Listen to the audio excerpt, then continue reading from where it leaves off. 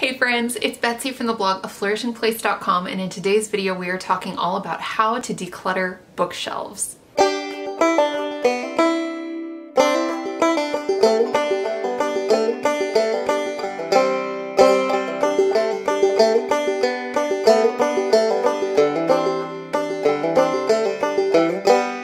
If you're interested, I have a full blog post linked up in the description box below for this video. And also I have my free 5 simple steps for how to declutter any space in your home. And that is a little free ebook, and it's linked up also in the description box below. So like I said, my name is Betsy. I have a wonderful husband and 2 small children, and we love to read in our house. My husband is a reader, I love to read, and we love to read to our kids. And so when it comes to keeping bookshelves tidy and having decluttered bookshelves, and honestly how to declutter bookshelves when we're looking at the books that we own, it can be really hard because we love books, and so we don't necessarily part with them easily. However, our bookshelves have gotten a little out of hand lately. We have a bookcase in our office, and it is just, oh man, it's bad. So we've got tons of books that are in there, and then I started stacking books on top, and then there's books that are lying sideways on top of other books. This is not a pretty bookcase, and honestly the books just aren't easily accessible. You know, it's hard to pull something out without worrying that something else is gonna fall down or slide off, and that just doesn't make for a good situation. I decided that I needed to go ahead and start decluttering bookshelves. Now, I've mentioned before in the past, decluttering is something that I enjoy doing, or I should say I enjoy the final product, probably like most people. It's not always an easy thing to do.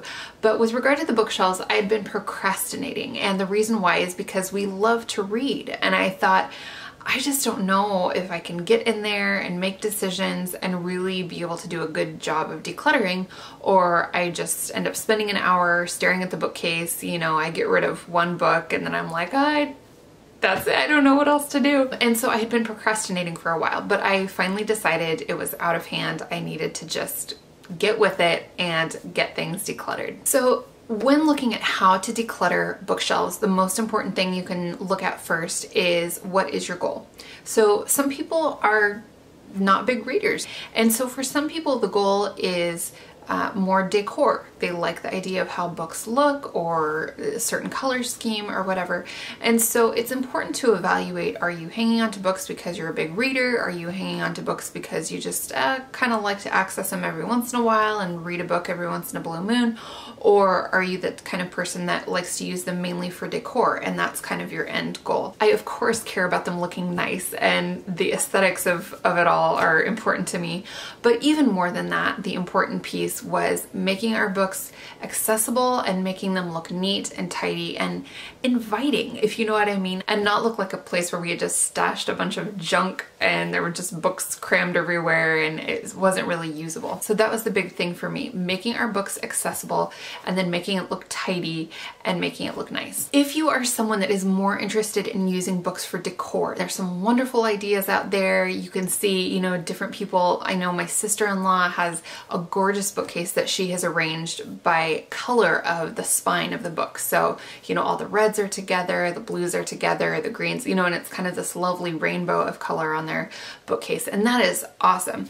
I also see some people where they'll arrange their books and they'll actually turn the spine to the back, and so it's the pages that face out, and so you have this lovely kind of neutral palette of book pages rather than facing the spines out, and that has a lovely look for decor as well. So if that is your goal, there's lots of ideas on Pinterest, lots of fun pictures to look at for how you can arrange books for decor. In this video, I'm talking mostly to people that love to read and people that want to keep their books around, and the books don't all have to match, you know, the colors don't all have to go together, but they're just trying to figure out a way of how to declutter bookshelves and keep things accessible and visible and still looking tidy and nice. So first step is to declutter. Boy, this is really so hard as I'm going through books. You kind of look at the whole shelf and you're like, oh, I can knock this out easily, and you know, I can just declutter it and it'll take about half an hour, and that's just not the case when you actually get into it, right? There are some of these books that I am just having so much trouble deciding whether or not to keep them, and trying to go by my own principles of how to make decisions quickly for decluttering, but it's tough. I'm not gonna lie. Don't start trying to reorganize or rearrange books. This is what I always say: before you organize, it always makes sense to declutter first, because you don't want to be shuffling things around and organizing things that you're gonna end up tossing later. It just doesn't make sense. But I have done it before, so that's why I say that out loud. So if you're looking at decluttering your bookshelves, first thing you want to look at is, what books do you want to keep for reference? This is a big one for me. I have a lot of books that I have read, and some books I read and then I just get rid of. I don't feel the need to read them again. A lot of the books that I end up hanging on to are books that I use for reference. I know I'm going to go back to them again and again, or there's certain books that are so good that I know it's just a book I want to reread every 2, 3, 5 years. You know, I just kind of want to go back and read it again. And so those, I think, are books that are worth hanging on to. You'll hear some people say, oh, if it's a book that you can easily access, you know, get rid of it, because you can just check it out from the library, or you can find it at a used bookstore for cheap, and it's not that big of a deal. And there is definitely a point to be made there. But I would say, for me, if it's a book that I really love or really feel like I want to go back to again and again, I like to have it on hand, and that is just personal preference. And I should also say that's coming from someone who is a huge fan of the library. The majority of the books that I read are actually not books that are sitting on my shelf at home. Those are books that I have kept, and like I said, I go back to for reference, or they're really good books that I want to reread again. But the majority of new books that I read, I check out from the library. The library is awesome. You can check out, obviously, hard copy, you know, paper books from the library, and then the Libby app is awesome, and you can check out ebooks, and you can check out audiobooks, and that is really, almost every time, that is where I go first. If I have not read a book and I'm not sure whether I'm gonna like it or not, whether or not it's worth owning, I go to the library first and I check it out and I read it for free. And then I decide if that's something that I actually want to purchase. So when determining what to keep and what to get rid of, that is what I would say. Keep books that you will use for reference. Keep books that you just love and you think are just well worth kind of rereading and kind of refreshing yourself on at a later time, as something that really sticks with you and you want to remember the principles in it. Or classics, honestly, classic novels, or you know, books by great thinkers, philosophers, whatever. You might think, well, these are fairly accessible. I don't know that I need to keep these. I mean, they're classics, right? So classics are fairly easy to find. But I would say, I don't know. Again, this is personal preference, but for us, the classic books that we have, and we have a couple of sets of classic books, and then we also just have individual classics that we have bought, my husband and I. And we have decided to keep those on hand. We love having them accessible. As our kids get older, we want those to be accessible and available to them and ready to just grab off the shelf. And so that's a decision we have made. But again, that's not something you have to do if you feel like you would rather have the space and get rid of those classic books because they're fairly easy to find from the library or elsewhere. There's nothing wrong with that. Decluttering bookshelves can be overwhelming. That is the truth. But if you use the principle, and I talked about this in a former video and it's so important, use the principle of pulling out what you love first. Don't start going through books and going, oh, do I want to keep this one? Do I not? And then you pick up the next one. Do I want to keep this one? Do I not? Start instead by pulling the books off the shelf that you love, that you know you want to keep, you know you don't want to get rid of, and that's really going to help you to kind of build that core set of books that you know you want to keep. And then from there, you're making decisions with the other books that you have left over. Okay, so in talking about how to declutter bookshelves, this is the biggest key that will help you as you go to reorganize the books that you have left.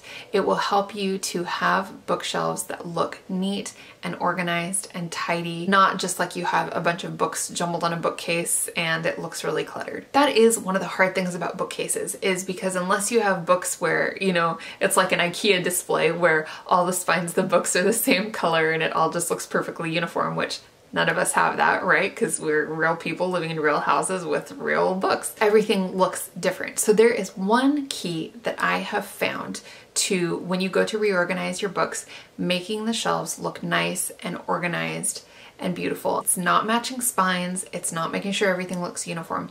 It is leaving open space on your bookshelves. It is giving your books room to breathe. So if you're like me, I have the tendency to pack our bookshelves tight with books, and you just think, oh, there's more space, and you just keep putting on more and more books.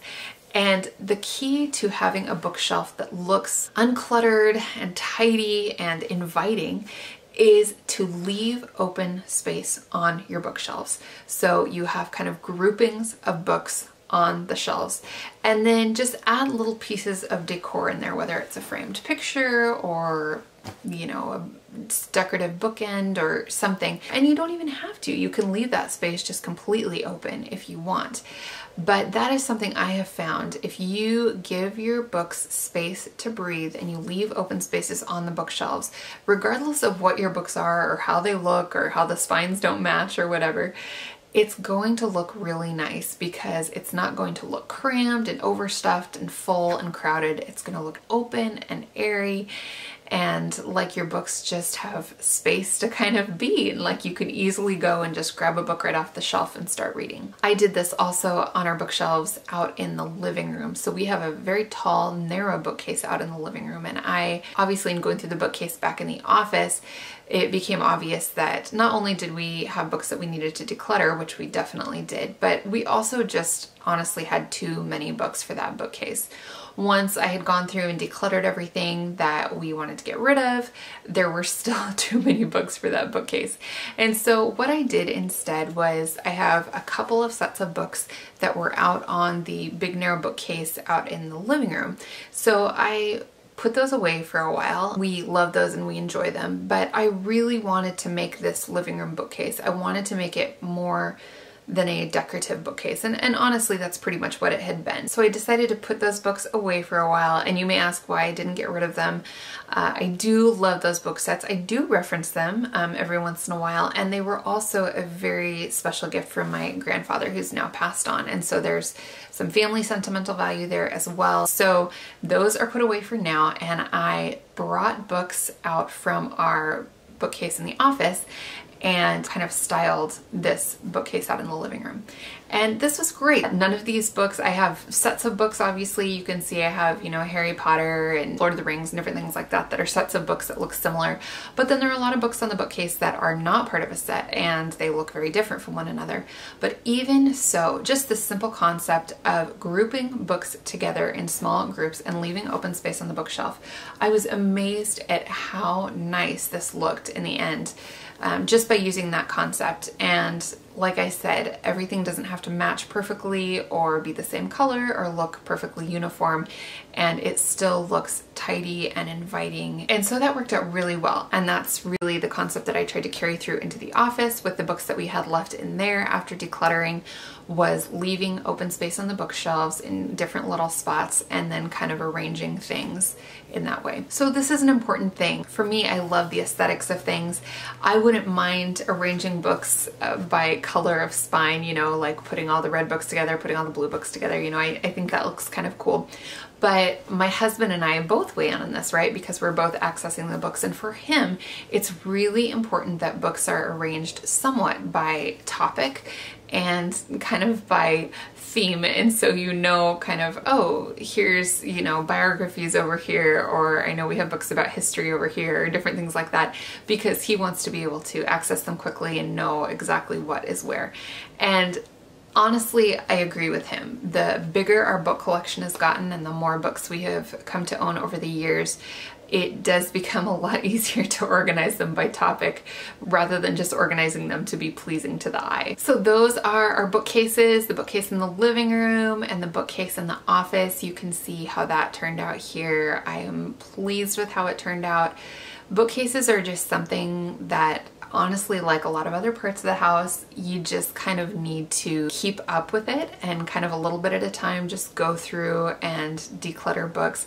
It doesn't have to be a big, huge project. Like I said, this is something that I procrastinated on for a long time because I was worried that I just wouldn't be able to make any decisions. But once I got into decluttering and really looking at what I wanted to keep for reference, what I wanted to keep because it was a classic, and what I wanted to keep because it was just a really solid book that I like to reread every few years. It made it easy to weed out the ones that we really didn't need anymore. Another big plug for the library. Like I said, I'm a huge library fan. If I bought every book that I checked out from the library, our house would be crammed from floor to ceiling because I am just a library addict. But I would really encourage you, if you haven't gotten into using the library, that will really end up saving space in your home because you're checking out books from the library and then returning them rather than buying every book that looks interesting to you and keeping it on hand. So check out your local library, check out the Libby app, L-I-B-B-Y, the Libby app, and you will be really stoked at what you can find and things that you can just have on your phone or on your Kindle, and you don't have to bring a hard copy into the house and take up space, which is always a plus. I hope this video has been helpful for you. I hope it's been encouraging. Bookshelves can be hard, especially if you are a big reader, but it's so rewarding to go through and then arrange everything and organize it nicely so that your books are visible and accessible. And like I said, so that your bookcases are inviting for everyone in the family. If you like this video, please give it a big thumbs up and hit that subscribe button. I make videos on this channel all about decluttering, organizing, and creating beauty in your home on a budget. And I will see you next time. Bye.